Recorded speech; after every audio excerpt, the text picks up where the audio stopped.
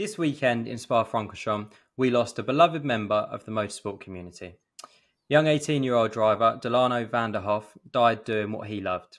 Everyone at Inside F2 would like to send our condolences to Delano's family, to MP Motorsport and to his fellow drivers.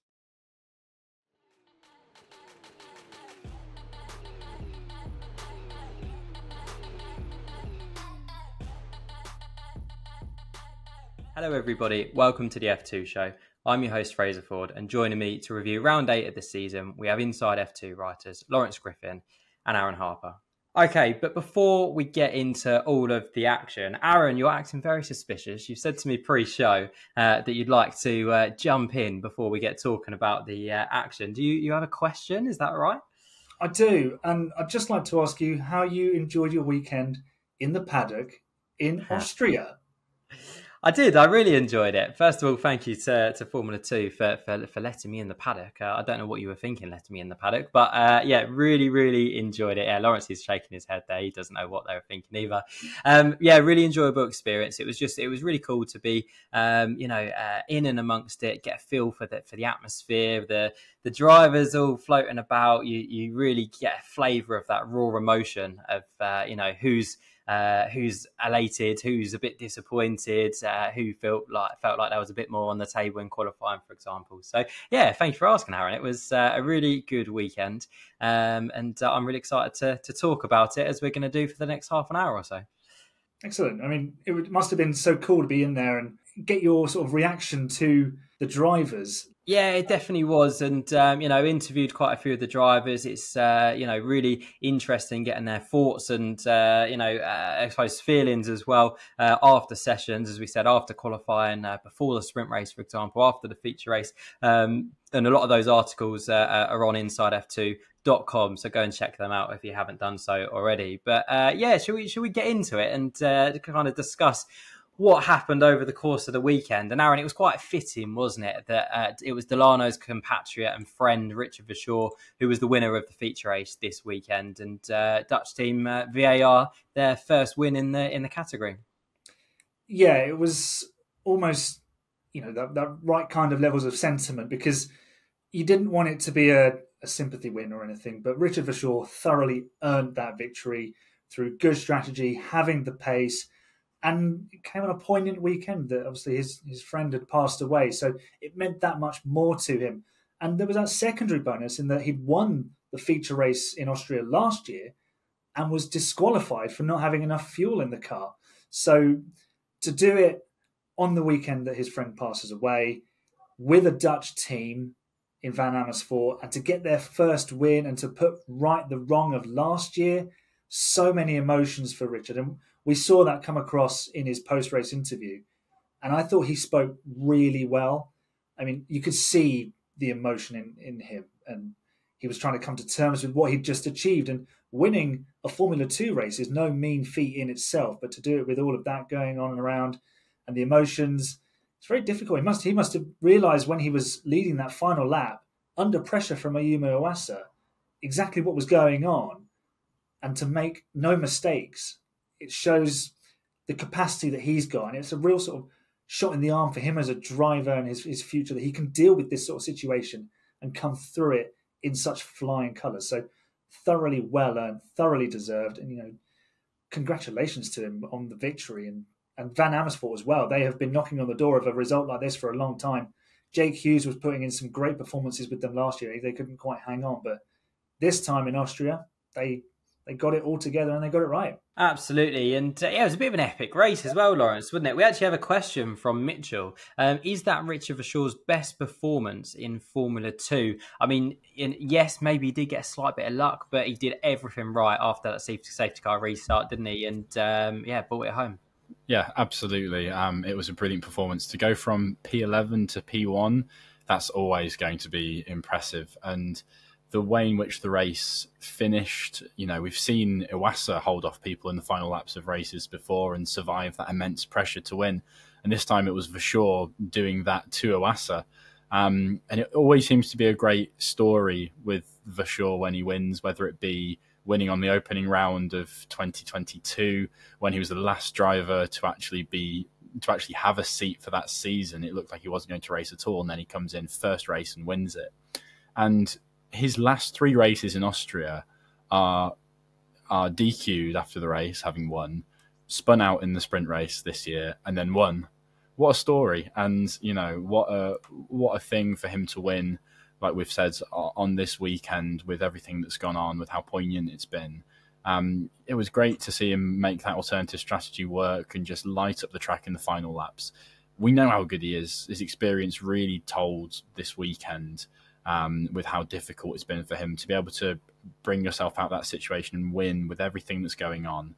That's something really impressive. That's something that we've seen from drivers like Charles Leclerc, who of course managed to win, I think it was again in Austria when his dad had only recently passed away. So it's a real mark of who you are, not just as a driver, as a person, to be able to do that.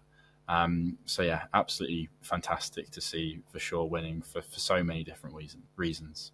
Yeah, great performance by Richard Vasseur and the Van Amersfoort Racing team as well. And now they've got their first win under their belt, the team that is, VAR. Can they start competing for wins more regularly, Aaron? Or do you think this was a bit of a fluke result and maybe still a bit more building to do? What do you think?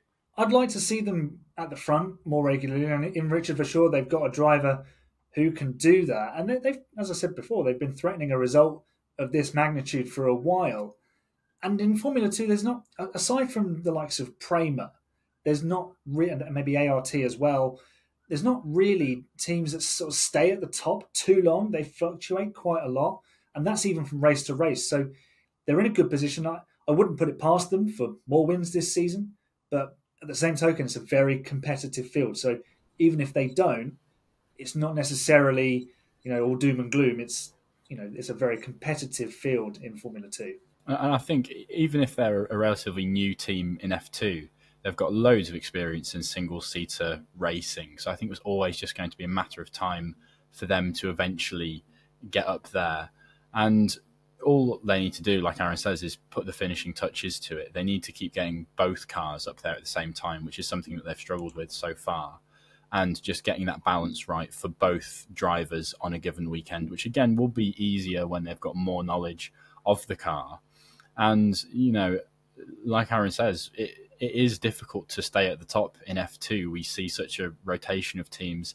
And equally, it is very possible for a team to go from a terrible season to quite a brilliant one.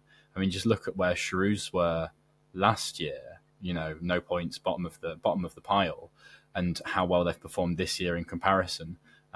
So when you look at that, by no stretch of the imagination is it sort of unlikely that they're going to get to a point where they can challenge quite consistently, I think. Yeah, absolutely. A massive well done to the VAR team. And let's see what they can do for the rest of the season. Now they've got their first win over and done with. Enzo Fittipaldi, told us exclusively on Sunday that he felt as though he could have won the race at the timing of the safety car. Really cost him, didn't it? He was the leading runner on the alternative strategy ahead of Richard Vasseur, who was struggling to kind of keep in touch with him. It was obviously after the Arthur Leclerc incident. Glad everyone's okay after that. It's never nice to see a wheel flying off, especially towards the marshals. That's not what we want to see. But Enzo, obviously a virtual safety car was called, brought out at that point, and then it turned to a safety car just as Enzo Fittipaldi had gone past the pit entry. Obviously it meant that Richard Vasseur could peel into the pits, and Enzo Fittipaldi had to do another lap behind the safety car. How unlucky is that for him, Aaron? That's really unfortunate, and he could have won that race, couldn't he? It's shockingly bad luck, isn't it? Because Enzo Fittipaldi performed so well last year, and I mean, I tipped him for his first win in our season preview, and this was the moment, and then it was taken away by the timing of the safety car. But that said, he's not the first driver to lose out for a winning position from the timing of a safety car. He won't be the last either. That's just the way motorsport works, unfortunately. And the way Formula 2 have got the rules set up in that you can't make your mandatory pit stop under the virtual safety car really hampered him, because under virtual safety car, he would have come in, he wouldn't have gained as much time as he would have under a full safety car, but there still would have been more time gained for him, and he wouldn't have had so many positions to drop back, having done a slow lap behind the safety car. And Enzo was very unlucky in the way that panned out. If it had been called 5, 6, 10 seconds earlier, perhaps he could have got into the pit lane. But that's the way the cookie crumbles sometimes in motor racing. Before that, excellent drive from Enzo. Really, really impressive. On the level that we saw last year when he was at Charouz. Lawrence, why is that rule different from Formula 2 to Formula 1 in that Formula 1, obviously, you can pit under the virtual safety car, Formula 2, you can't? And should that be something that Formula 2, could look to change so that drivers can pit under the virtual safety car? Because I'm sure Enzo Fittipaldi will be saying we should be able to pit under the virtual safety car, right? Yeah, absolutely. And that's definitely the way that he'll feel now. I think if you asked Richard Verschoor the same question, he'd give you a very different answer. It's hard. That's probably why we don't let the drivers make the rules. But yeah, it is a very odd one that there is that difference between Formula 1 and Formula 2.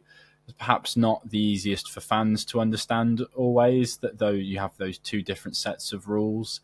But that is the way that it is, and it's the same for everyone. It's just like Aaron says, the racing gods will give and take, and so you sort of just have to take the rough with the smoother in situations like this. Yeah, absolutely. Unfortunate for Enzo Fittipaldi. Unfortunate also for Frederik Vesti in different circumstances. Unfortunate that safety car came out in the first place because he was controlling that race, wasn't he? Ended up P3, did well to hold on to P3 actually. That was quite unfortunate, wasn't it, Aaron? That the safety car kind of came out and ruined his race, which he was heading to a race win there, wasn't he, and extending his championship lead even further. Yeah, he was. He drove superbly. He made a brilliant start. It was like he was in a different category. I mean, it was a super drive from Fred Vesti and really backing up his recent form. But it is just the same as he was saying in Monaco. Be consistent. He's ended up with third place. He's finished ahead of Pourchaire, his closest championship rival. Okay, Iwasa's finished ahead of him, but it's only a 4-point gain for Iwasa because he had the fastest lap. So he hasn't lost out a huge amount, and it's about that consistency. If he keeps finishing third for the rest of the season, he's going to be very difficult to stop. So it would have been nice for him to win, but I think the racing gods that Lawrence mentioned were smiling down on Richard Verschoor for appropriate reasons. So, maybe there was a little bit of fortune or misfortune going other people's way, but for Richard Verschoor to get the win, as we've already spoken about, a really sort of positive aspect to this weekend. Lawrence, positive weekend for Frederik Vesti. Does he leave the weekend happy with that? I don't know, because these drivers are so hungry. He'll be thinking of what he could have got, I'm sure. But still leading the championship and getting third place will ease that a little bit. And I think he's just driving with so much confidence now. I think he'll be in a place where he's thinking, well, it doesn't matter, I'll come back next week and I'll win then. And I can't get unlucky every week. And like Aaron says, if you're getting unlucky and you're still finishing third, then you can feel pretty good about yourself. It's a sort of, if you ever watch enough Match of the Day, it's a cliche that gets thrown about a lot, that if you can have poor weekends effectively and still come out with the results and still be consistently up there, it's a sign that you're headed for a win, basically. And that's what he's proving now. He looks, with every weekend that passes, he looks more and more like the full package and more like a potential winner of this series this year. Yeah, I completely agree. He is, as every weekend goes by, he's looking stronger and stronger. He's consistent, which is, I know, buzzwords that we can constantly mention here on the F2 show in Formula 2. We actually need a bit of a dinger, don't we, every time we say consistency and momentum are the two words that we constantly say, don't we? We need ding, ding, ding, ding every time we say it. But they are the... But we've done well. We haven't said track limits yet. We haven't. We might come on to that, Lawrence. We may well come on to that, absolutely. But Yeah, it was, isn't it? I'm very glad that we didn't have an investigation for 6 hours after the race or whatever it was in Formula 2 that changed the result of the Formula 2 standings like we did in Formula 1. But anyway, we won't mention that, FIA. Jack Doohan, a much better weekend for him, wasn't it? He said to Inside F2 that he felt that he was the fastest driver on track, actually, on Sunday in the feature race. He was lining up Frederick Vesti for a move. He feels like he would have got Frederick Vesti had the safety car not come out, and he feels like he could have won that race. I mean, it was a much better weekend for him, Lawrence, wasn't it? And how will he feel coming away from the weekend, knowing that the pace was clearly better, but he still didn't even get on the podium in the end? I think the beginning part of this season will definitely change how he feels. I think at the same point last season, or if he'd been more consistent through the start of the season, he'd probably feel pretty good about this weekend. Again, sort of maybe similar mindset as Fred Vesti, in that things don't go totally your way, but you know that you did everything you can and you feel sort of roughly okay with that. What he'll potentially worry about slightly is the fact that in a year where he's had a lot of bad weekends, he's had a good one and hasn't quite been able to capitalise it. Not necessarily of his own volition, but that I think will sort of be quite an annoyance for him. But he was driving brilliantly. The double overtake on Martins and Miney on lap 2, I think it was, of the feature race was sublime. And he was just really unfortunate not to be in the place to have the tyres to challenge for the win. Just seeing him at the back of that four, sort of watching it unfold was such a hard one to watch for the Doohan fans, I'm sure.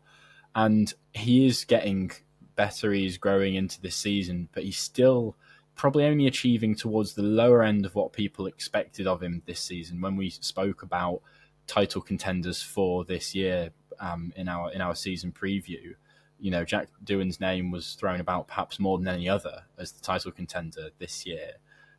So by the same token, I can only imagine how tough it's been for him, knowing that he has that expectation on him and how much he's learning as well. And if the team bosses are patient enough, they might get a more complete driver out of the fact that he's had to go through this process of struggling with form, building himself back up and finding that balance in the car and finding that confidence again, which, again, we are seeing signs that is happening.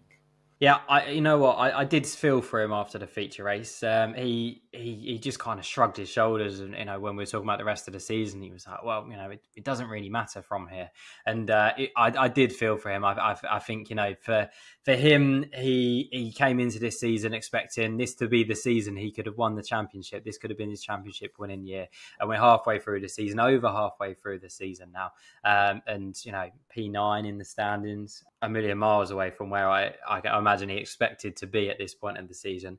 He just looked deflated. So I did feel really sorry for Jack Doohan in the paddock this weekend. And, no matter what he does, I'm sure a couple of wins, maybe over the next couple of weekends will cheer him up a little bit. But I think regardless of what how the results go over the next couple of weeks, I still imagine he's still going to be a little bit flat in that he's still not going to be anywhere near the championship, which is I imagine where he wanted to be at the start of the season. Aaron, do you think he'll stick around next season? Do you think he'll give it another go for a third season, or is this the last time we'll see Jack Doohan in Formula 2 this year? Do you think he's kind of going out in a little bit of a disappointing way, if you know what I mean? Well, I'd like to see him back next season because I think he's a very talented driver, and I think Alpine will want to keep him around as well. In sort of a weird way, I think this season might work for him, and like Lawrence has already mentioned, he'll become a more complete driver having to work through like a tough season like this. So these drivers like Leclerc, Russell, Piastri, who just turn up in Formula 2, blitz it, and end up in Formula 1 like yesterday, they don't have to go through those struggles, and they have to go through those struggles in Formula 1. And that's a much more unforgiving environment to be learning your craft and making these mistakes and learning about yourself. So in some ways, I think it will work for him in that respect. But also look at the situation at Alpine. They've got two drivers who are locked in for a while. Stick it out another year, I'd say, Jack. The only curse of that, of course, is the third season sort of expectations on him that Pourchaire's had this year as well. If he had the same sort of beginning to the season next year as he's had this year when it's in his third season rather, that will be really, really tough for him to recover from.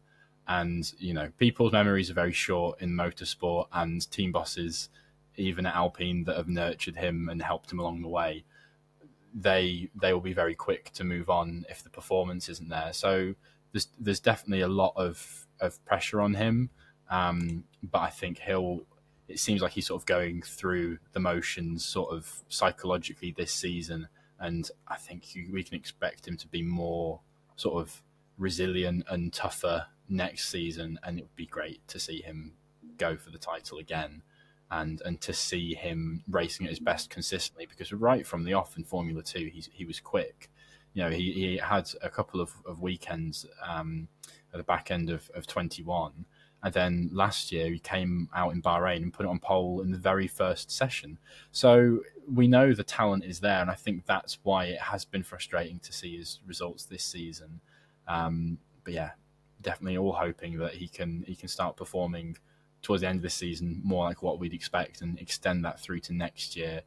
Absolutely, timing is everything in motorsport, and as you say, Aaron, if an Alpine seat isn't necessarily available for next season, maybe Jack Doohan, going back into Formula 2 next season and winning the championship, it could be better timing and it could end up working out for the better. Let's wait and see on that one. A few other notable mentions throughout the weekend. Jack Crawford going from strength to strength, winner of the sprint race, his first win in Formula 2, and it was a really impressive performance actually, Aaron, wasn't it?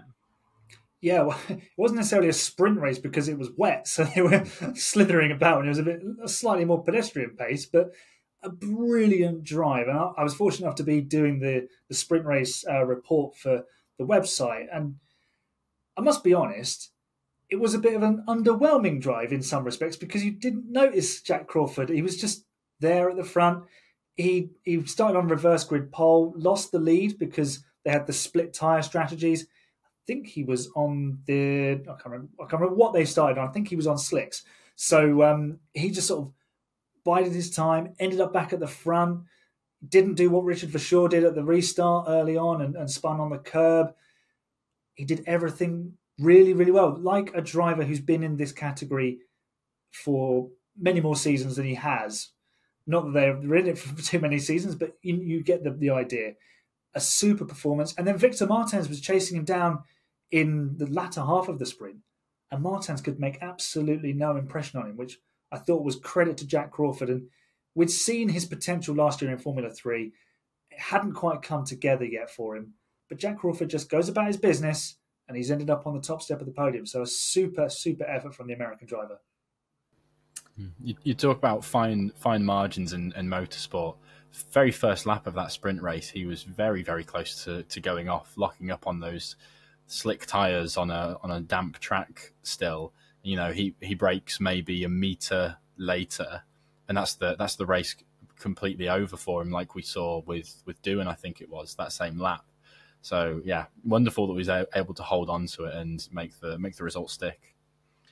Absolutely. His fourth podium of the season, all in sprint races as well, which is, shows qualifying's there or thereabouts as well, isn't it? He's always between that 7th to 10th kind of area. A few other things I wanted to pick up. I'm going to say them all at once, and you boys can go through them if you like. Ollie Behrman, 16 places gained in the feature race, absolutely brilliant. Trident, first points or good points in the sprint race. Shame Novalak lost that podium, obviously, and J.M. Correa as well in the sprint race. Aaron, I'll come to you for you can do that in whatever order you want to. Ollie Behrman, Trident, J.M. Correa. Good weekend all round for all of those, I'd say, other than obviously Clem Novalak, who it looks like a really good weekend, and then unfortunately got disqualified. But always good to see J.M. doing well, because obviously the journey that he's been on coming back from his injuries. Ollie Behrman, he actually made like 9 places on the opening lap of the feature race and then pitted, so he had to do it all again. But he showed the speed was there, and he showed in the sprint as well that the speed was there. Him qualifying in 19th wasn't representative of where that car should have been. I think he fell foul of the track limits, and then that inspired 7-time world champion to copy him in the Formula 1 Grand Prix. So he should have been starting much further up, and based on that speed, really could have been a contender for the victory, depending on how the strategies have played out. And Trident, yeah, they were a real surprise. It was a bit of an upside-down result in the sprint, wasn't it? Because you got drivers and teams that hadn't been scoring points, scoring all the big points that were on offer in the sprint, and teams that have been scoring all the points this season went home on Saturday night empty-handed. So it was great to see for want of a better phrase, the little guys doing well on a tricky day where it was all up in the air and it was hero and zero stuff. So credit to the teams, credit to the drivers who got those calls right, and that includes Clement Novalak, even though he was disqualified, which was really disappointing. Absolutely, Aaron. Well answered, and Lawrence, I've stitched you up a little bit there because Aaron's answered all of those. Have you got anything else to add to that? Any of Ollie Behrman, Trident, JMC? Anything to add?